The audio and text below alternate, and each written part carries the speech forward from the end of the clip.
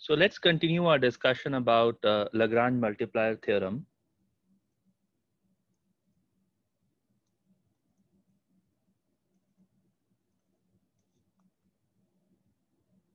So let me recall what the result was. So I define L of x lambda, which is the Lagrange multiplier, fx plus hx transpose lambda, and the theorem was x star local minimum and regular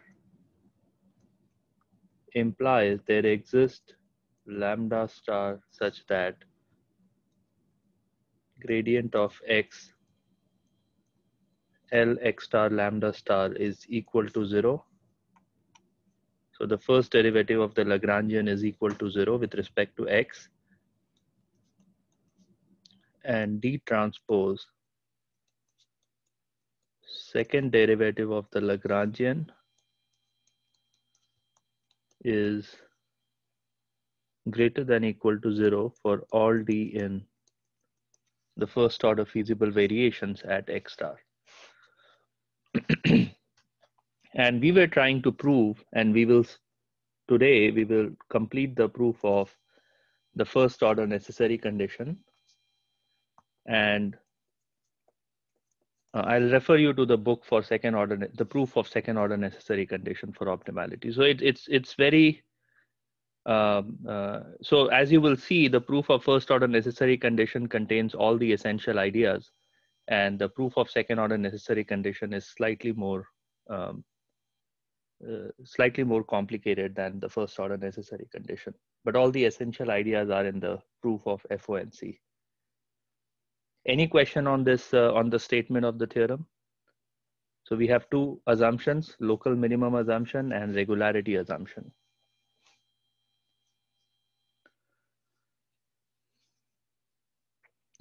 Okay, so what did we do in the proof in the last class? So we defined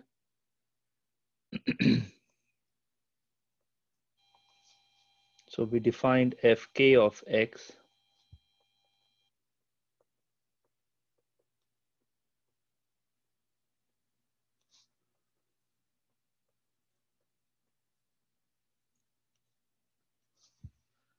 Okay, so this was our definition of the function fk, capital Fk, and I defined S as the set of all x such that x minus x star less than equal to epsilon.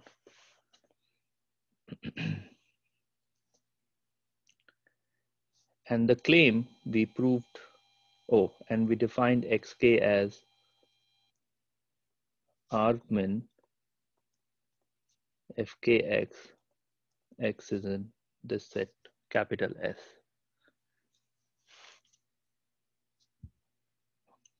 So this was the notations we had introduced in the previous class, and in the last class we proved the following claim: xk converges to x star as k goes to infinity.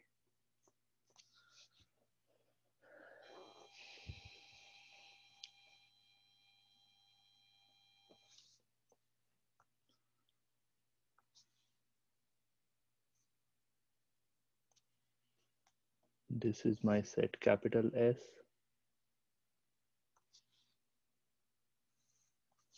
This is my set hx equals to 0. This is the point x star. And this is my x1, x2, x3, x5, and so on. And it's converging to x star.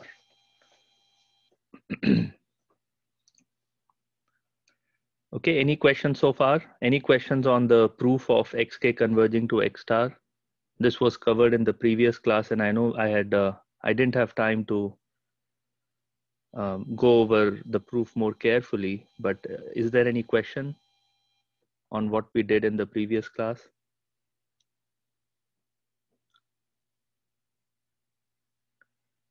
Okay, so looks like everyone agrees with this particular statement.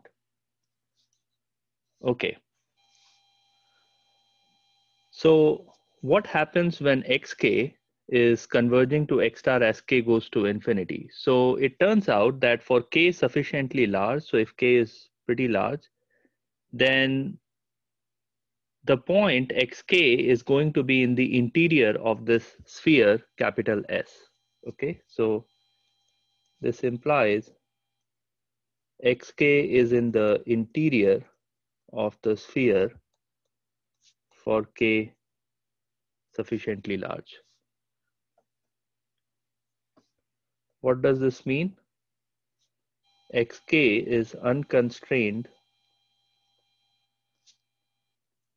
local minimum of Fk for k sufficiently large. Now I want you to stare at this claim for some time and try to convince yourself that this is true.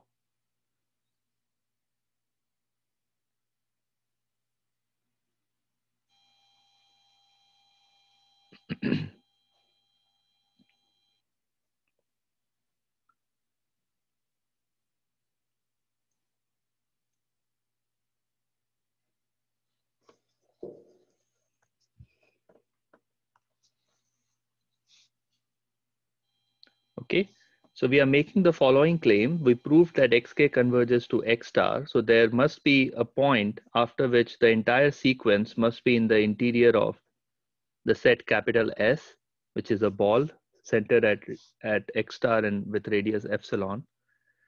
And what this implies is xk, remember xk is the argmin of fk.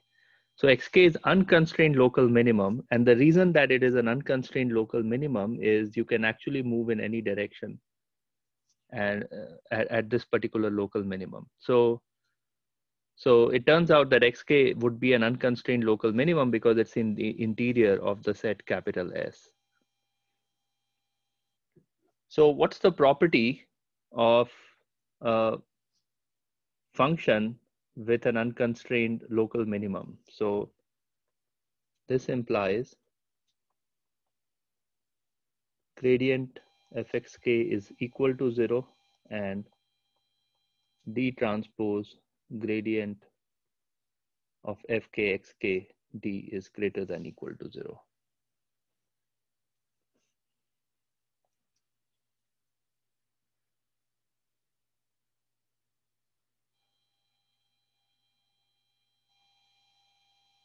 Great. So this is the first order necessary condition. This is the second order necessary condition. So we are just going to look at the first order necessary condition and derive the first order necessary conditions for optimality in the Lagrange multiplier theorem. And similarly, you can look at the second order necessary condition and derive the second order necessary conditions for optimality in the Lagrange multiplier theorem. So we'll just focus on the FONC in this class. Any questions so far?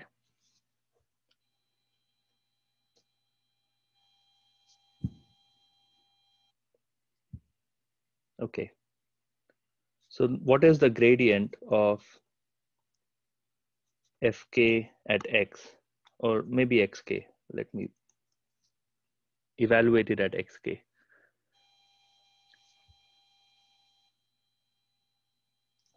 Let me just write the whole expression because I'm sure it would be better to have the expression in front of us.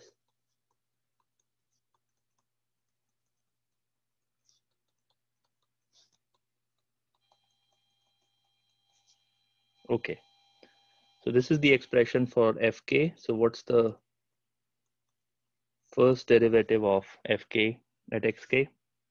So I need your help with that. And I'll do the easiest one. which is the first term. What's the derivative of k over 2 norm of hx square?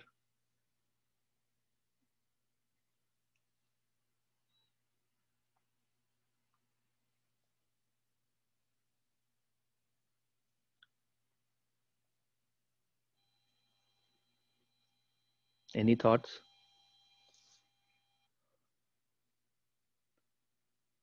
So this is k summation I equals 1 to m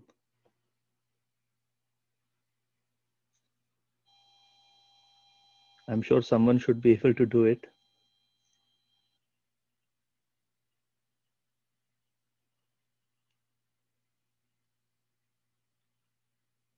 No one wants to try?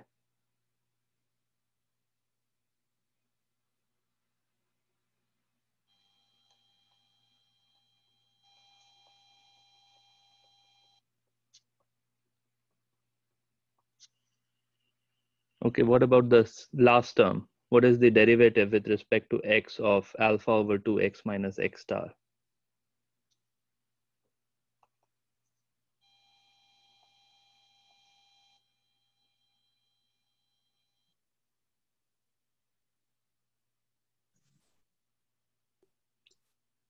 X minus x star. X Right. minus x. Yeah. Right. Cool. Okay, so let me write it in a short form.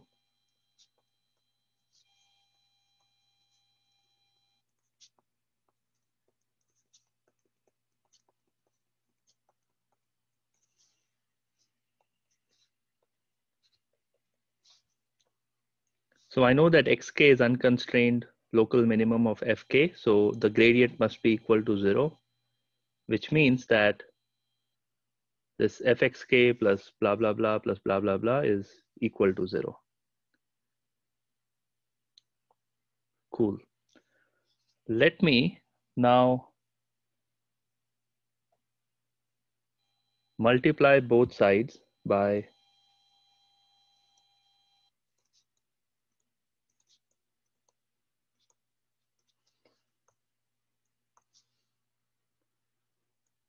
gradient h xk gradient h xk transpose inverse gradient h xk.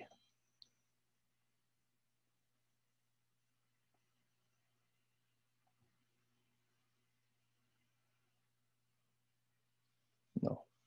Oh, okay, I got the transpose wrong. So transpose should be here. There should be a transpose here.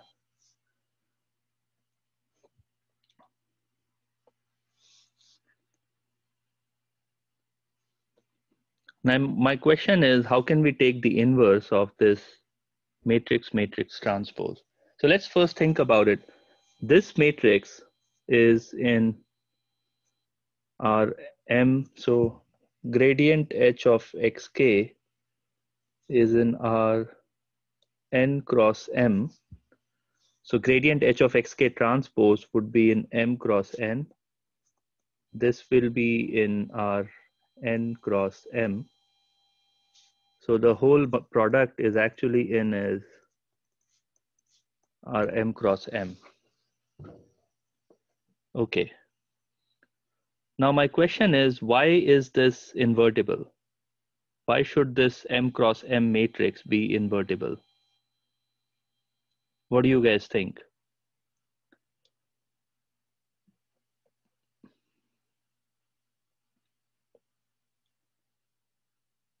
The gradient is positive definite. Sorry, can you say that again? Was the gradient positive semi-definite? So it is positive semi-definite. That's right. But the question is, why would it be invertible?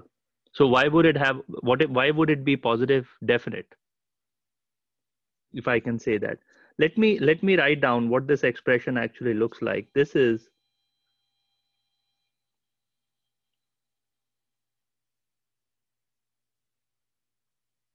no, I don't think. Hmm.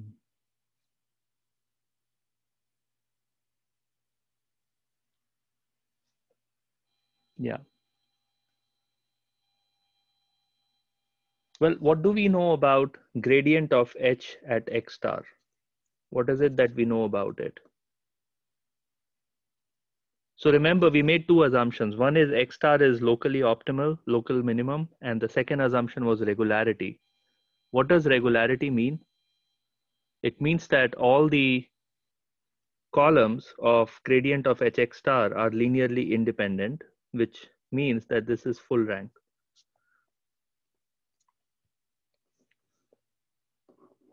Right? X star is regular implies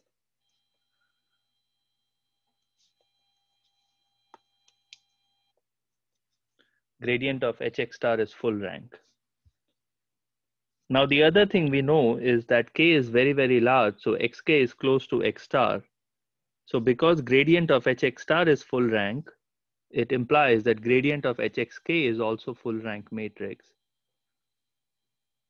And therefore, this inverse is well defined because it's a positive definite matrix. So X star regular implies that gradient of Hx star is full rank. This implies that gradient of Hxk is full rank for large k, which implies gradient of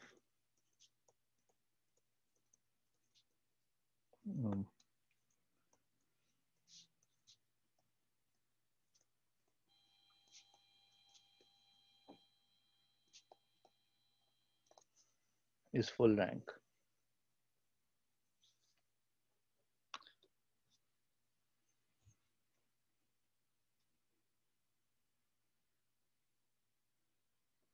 Okay, I'll pause here for questions.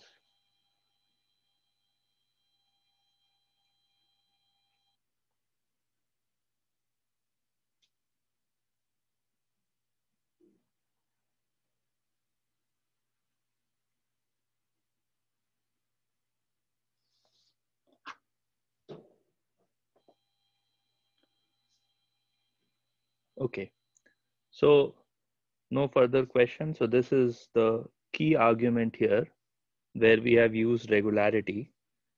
So X star is regular implies that this particular matrix is invertible. So now I can invert the matrix and multiply it by gradient of Hxk transpose and multiply it to both sides of this equation. So left side is 0. So if I pre-multiply it by some matrix, I get 0. But on the right side, we see some cool things will happen. So I get 0 equals to, I want to maybe use a short form. So gradient Hxk transpose gradient Hxk inverse. Let me call this Hk. We haven't used the matrix Hk yet, so I think it's fine. So I have 0 equals to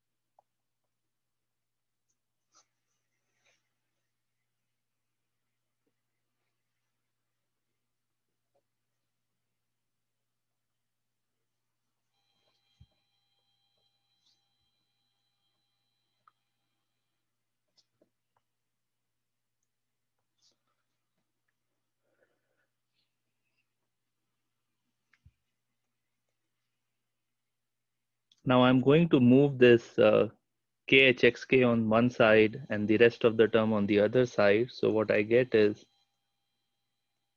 khxk is equal to minus hk gradient of hxk transpose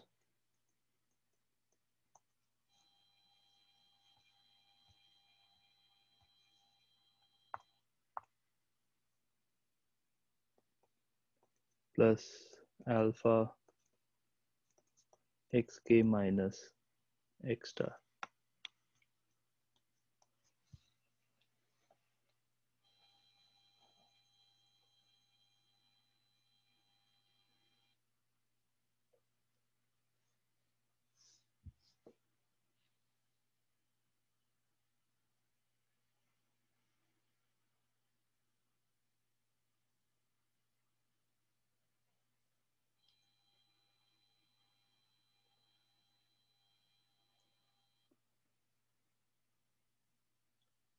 Okay.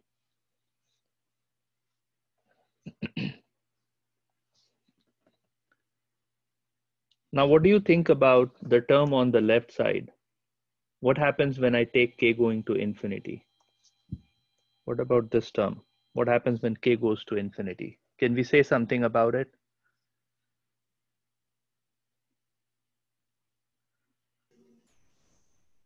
It will explode if h of xk is not 0. It will explode. But remember, we said that k will explode for sure, but h of xk is actually going to 0, right? This is something we did in the previous class. So we have a term that goes to infinity and another term that goes to 0. So I can't really say about the limit of the left side. But then I know that the left side is equal to the right side. So I can take the limit on the right side. Let's see what happens. So does hk converge to something when I take the limit?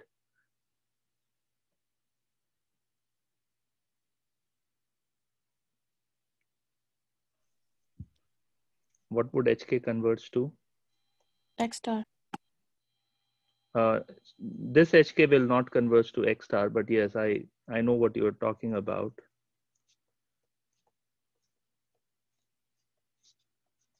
Inverse.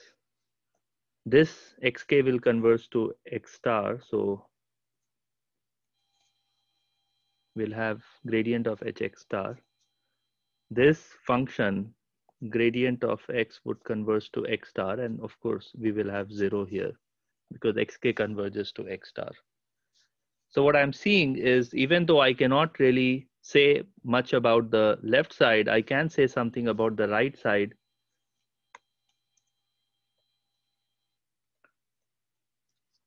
That as k goes to infinity, the right side converges.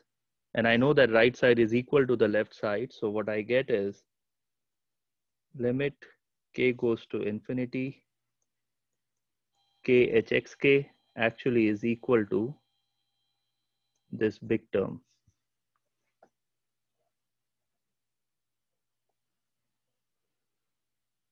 And let me call this lambda star.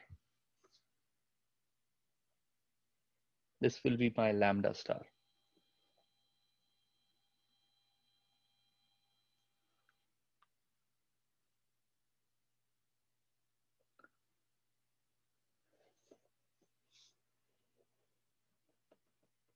Okay. So what we have done after a series of steps is we have concluded that actually k multiplied by hxk converges to some vector, and I'm going to call that vector lambda star. Okay. Now going back to the expression,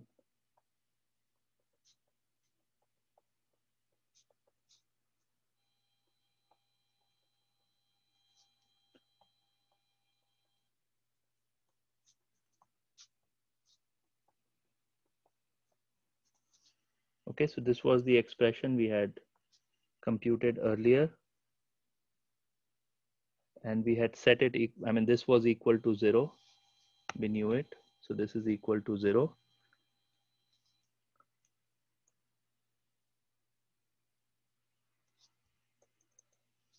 So remember, you see here we have khxk. So I know what the limit of this term is going to be as k goes to infinity. So this term goes to 0. This term goes to gradient of fx star. This term goes to gradient of hx star lambda star. This term goes to 0 as k goes to infinity. So what do we have?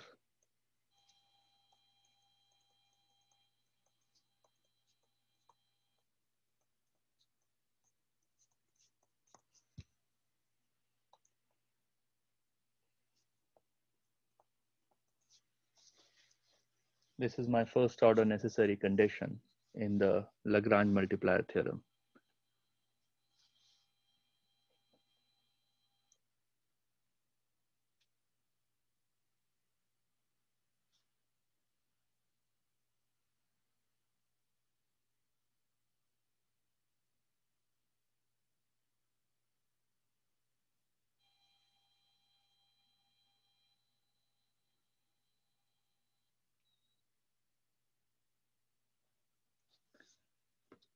Okay, let's go back and start tracing the train of thought that we had.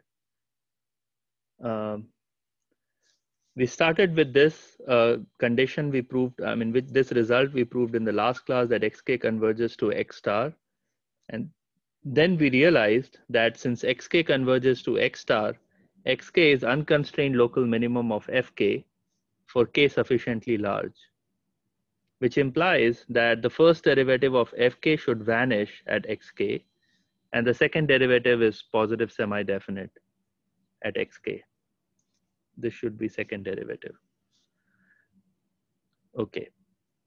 Now we looked at the first derivative of the function at xk, and I get this ugly expression. And I look at this expression, I see that as k goes to infinity, I can take the convergence of, this term converges. This term I'm not very sure because I have a k which blows up to infinity. I have a gradient which probably converges. Which absolutely converges, and this one also converges, but this converges to 0. So I have a term blowing up to infinity, I have a term that goes to 0, so I don't quite know whether this term converges or not. And then I have the third term which I know converges to 0. So what I need to do is figure out what's the convergence of k hxk, like what does it converge to?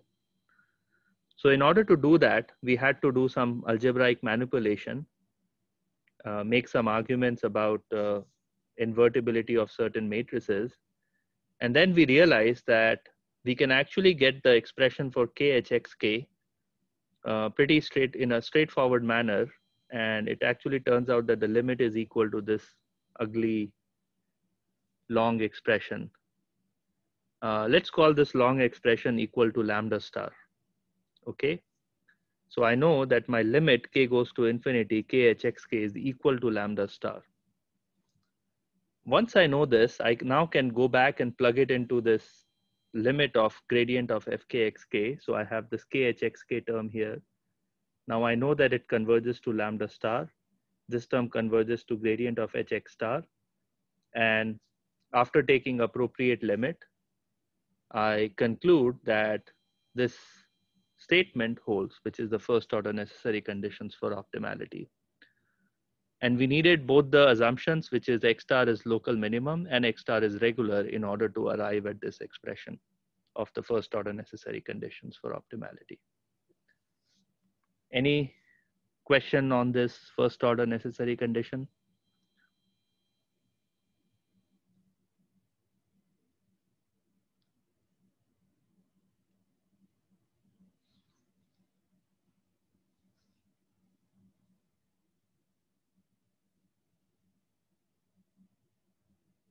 Okay.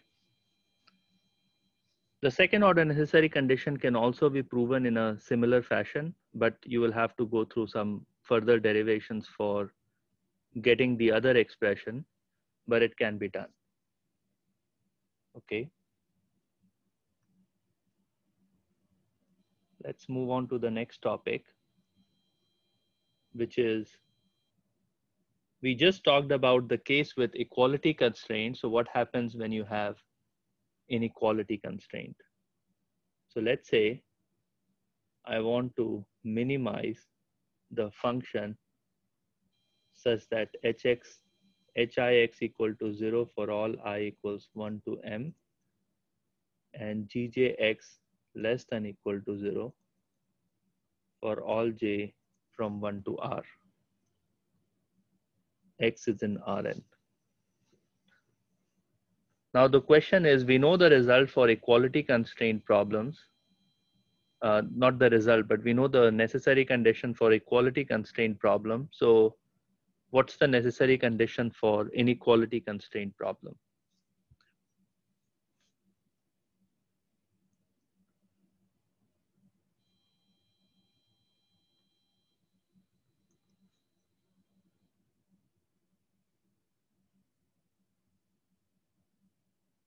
how to get the, okay, so let me put the question in another way. How can I make this inequality constraint problem into a equality constraint problem?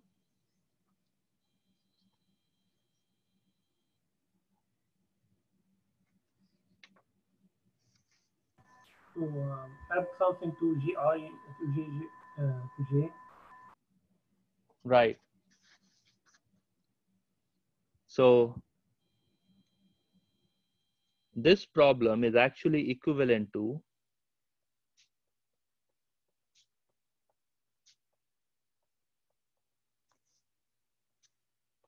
and gjx plus zj square equals to 0.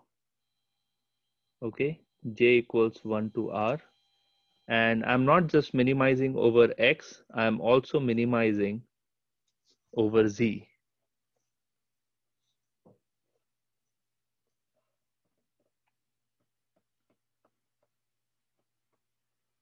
Okay.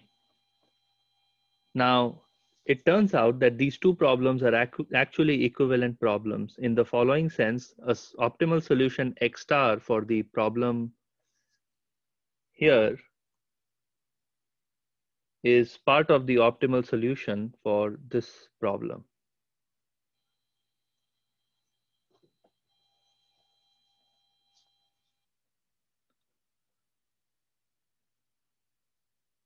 Okay.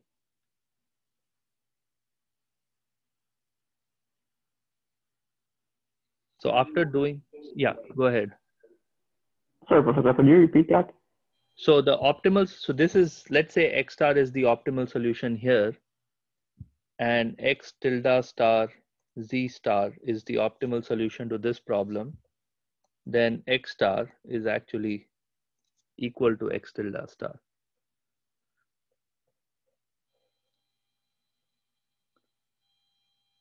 Right? Are you convinced of that?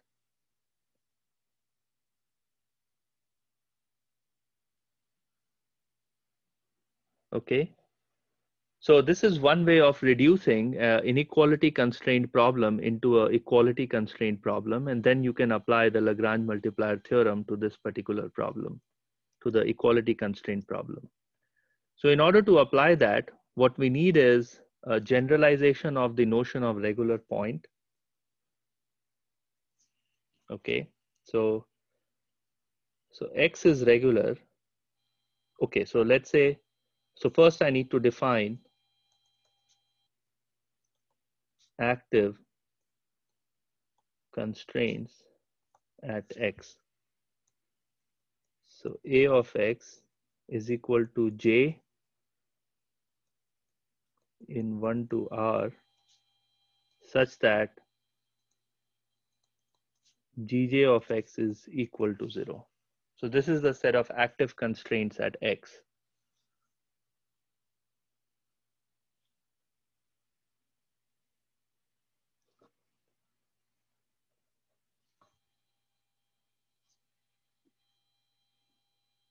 Okay, so this is the point. So at x, if gj of x is equal to 0, then j is an active constraint at x. Then I have to extend the notion of regular point. X is regular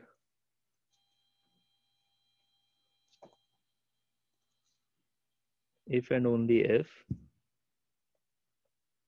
gradient of h1x, gradient of hmx, gradient of gjx, j that are active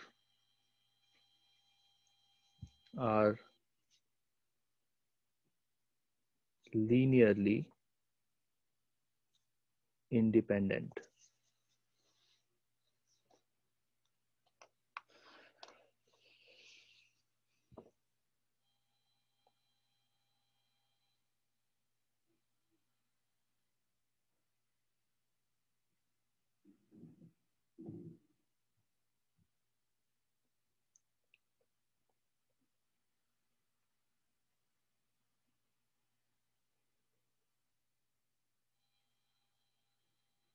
Okay.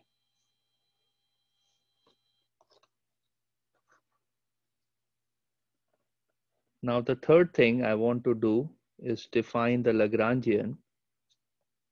So now the Lagrangian depends on three parameters. I have fx,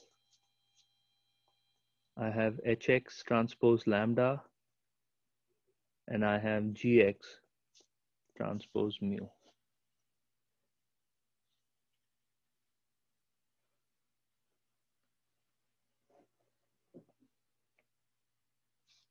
Okay, so any question on these three definitions? So this is the Lagrangian definition, this is regularity, and this is active constraints. Oh, first order feasible variations. I also need to define that. Sorry about that. So V of x d in Rn such that gradient of Hix transpose d equals to 0. And this should hold for all I. And gradient of Gjx transpose d equals to 0. And this should only hold for the set of active constraints. Okay, so now I have defined all the four things needed for introducing KKT theorem.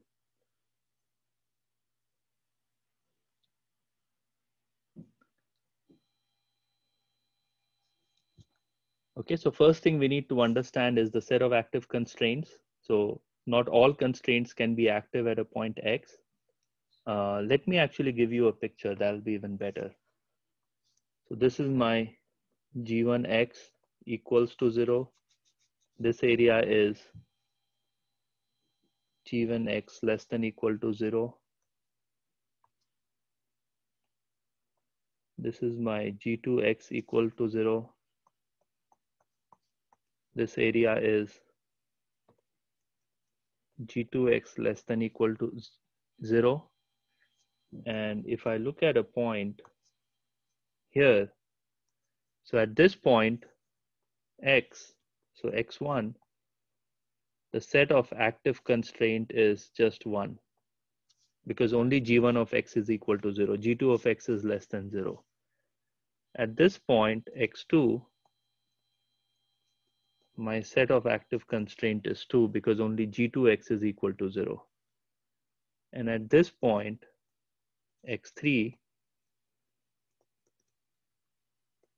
my set of active constraints are 1, 2 because both constraints are active at that point. The G1 of X is equal to 0 and G2 of X is also equal to 0.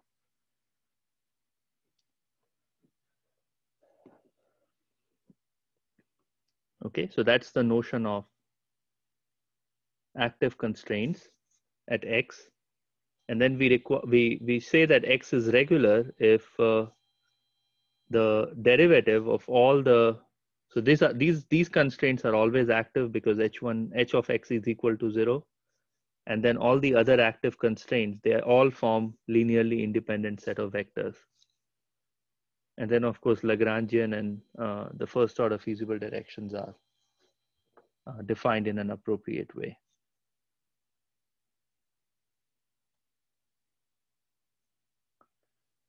Okay. Any questions so far on these definitions?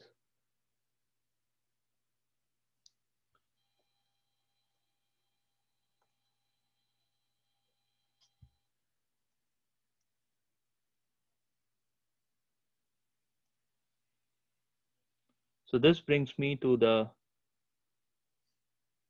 main theorem of this class, which is the KKT theorem.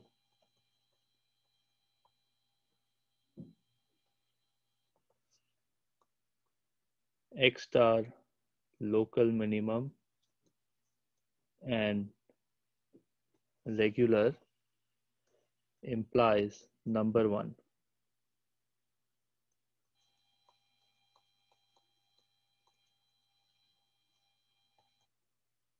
Then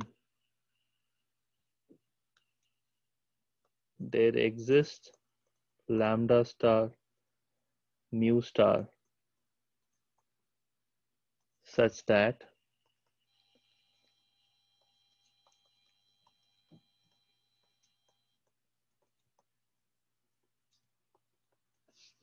the first derivative of the Lagrangian at the optimal points are equal to 0.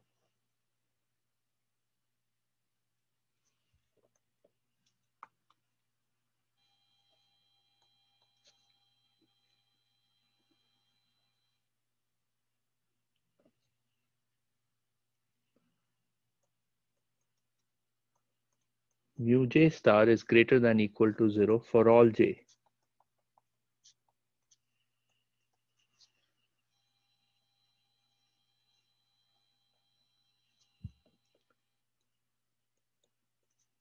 Mu j star is equal to 0 for all j that are active. No, for all j that are not active.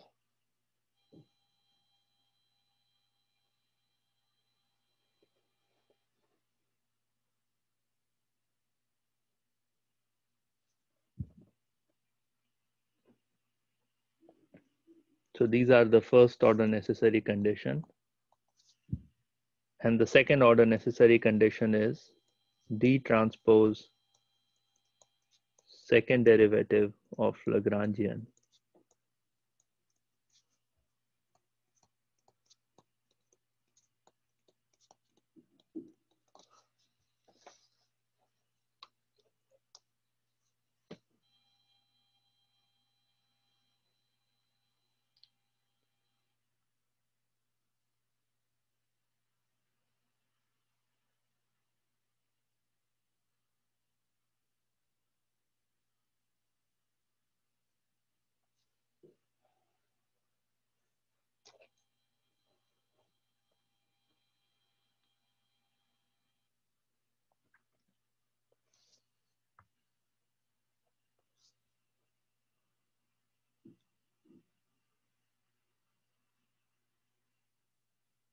Okay.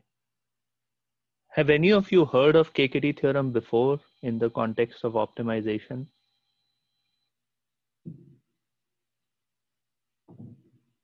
No? This is quite heavily used in optimization literature. So that's why it's very important theorem in optimization. Now these two vectors, lambda star and mu star, they are called Lagrange multipliers.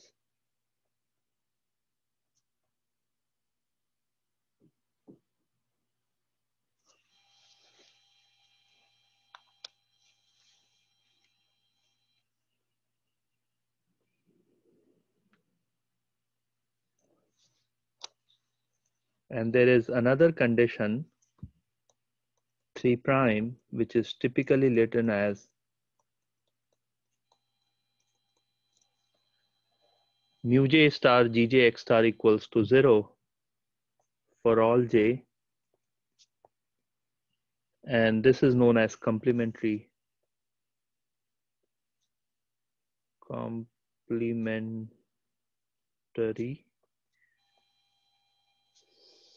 flatness condition.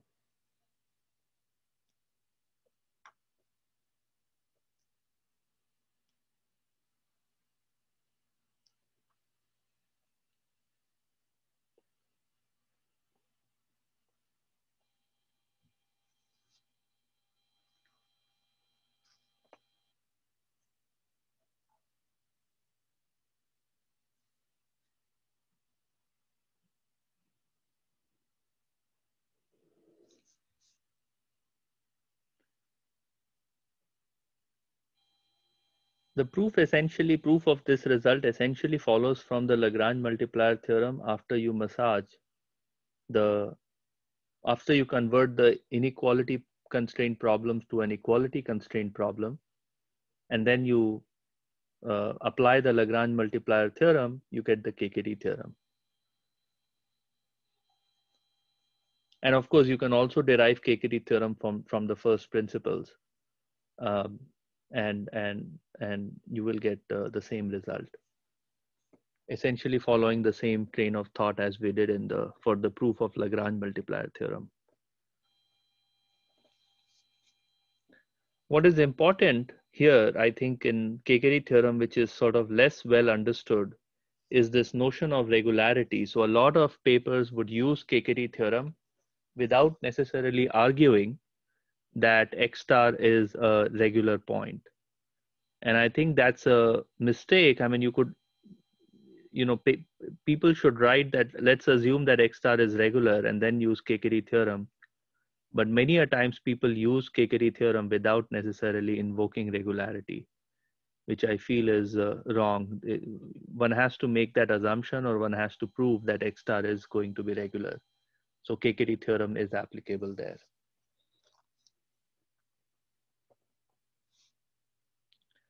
Now let's look at some problems where you have equality as well as inequality constraints, and then try and see whether regularity holds in that situation.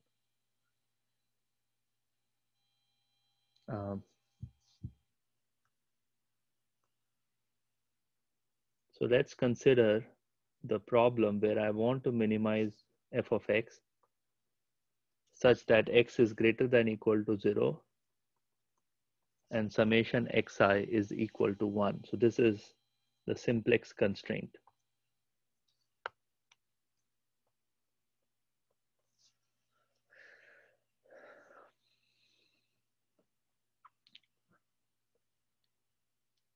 Okay.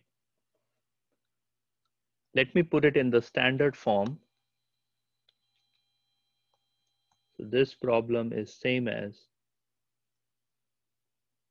I want to minimize f of x minus xi less than or equal to 0, summation of xi is equal to 1.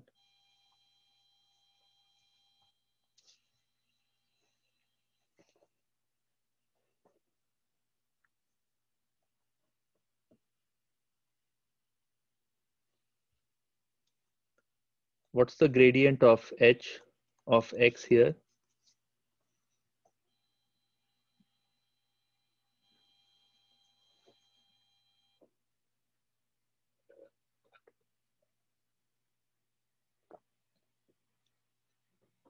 Vector of 1. Yeah, just 1. What's the gradient of gj of x? Or gi, whatever, gj of x?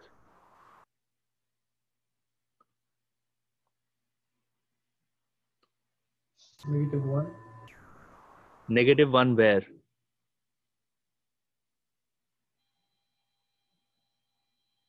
So only at the ith position. So it's 0, 0, 0, 0, but it's negative 1 at the ith or jth position.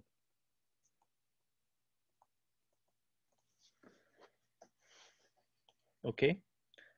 So it's actually very easy to see that gradient of h of x, gradient of g1 of x, all the way up to gradient of gn of x is actually not linearly independent.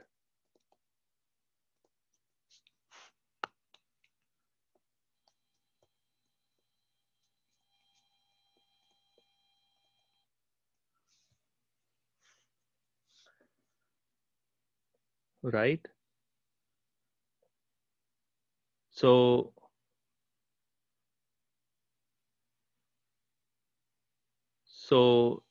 what's the, now the question is what happens in this situation? As you can see, so gradient of g1 to gn, if you add them all up, it will be -1, -1, -1 all the way down. And gradient of hx is just negative of that vector. So therefore, they're not linearly independent.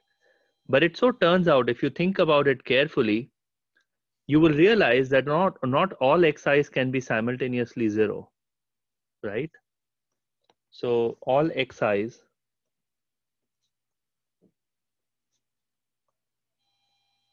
cannot be simultaneously 0.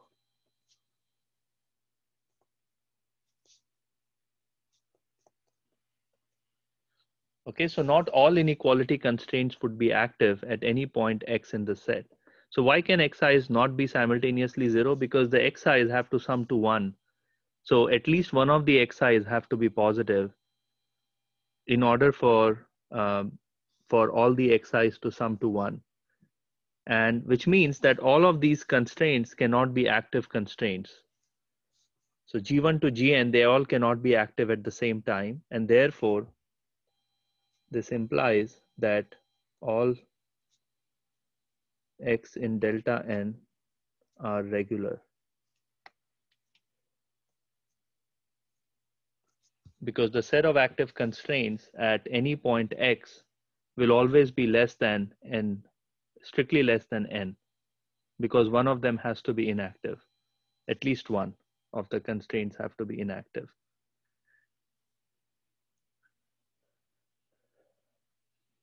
Okay, so in the case of simplex, all points are regular. So therefore, KKT theorem can be easily applied. But if you have a more complicated set of constraints, then it's not obvious that the points in the set would be regular, or the optimal point would be regular. So you have to be cautious when you're applying KKT theorem in those situations.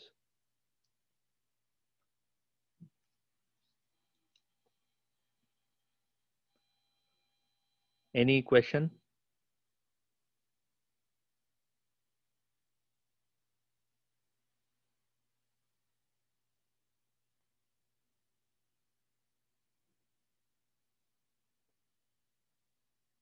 Cool.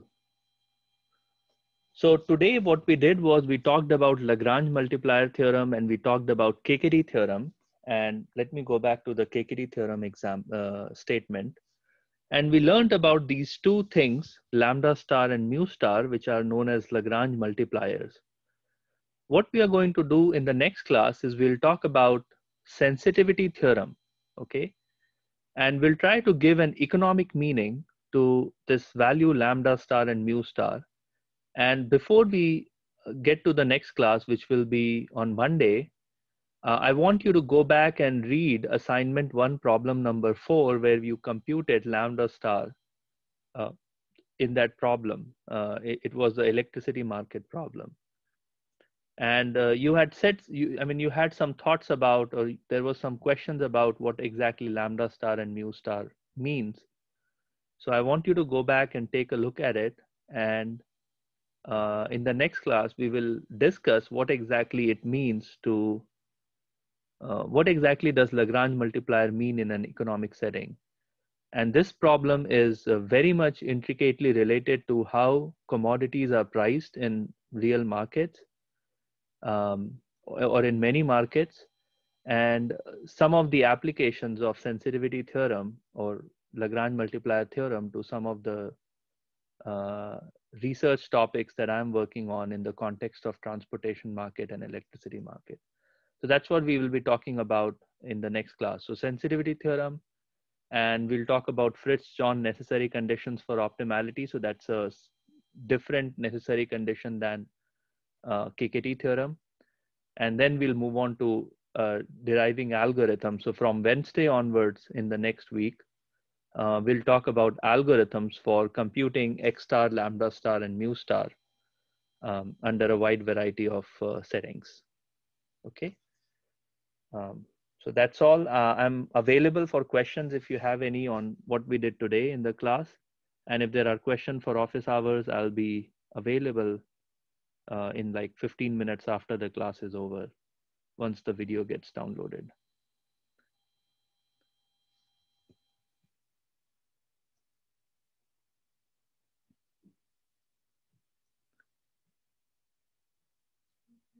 No questions on the class? Great. So I'll see you guys in 15 minutes in my office hours. So have a good rest of the weekend.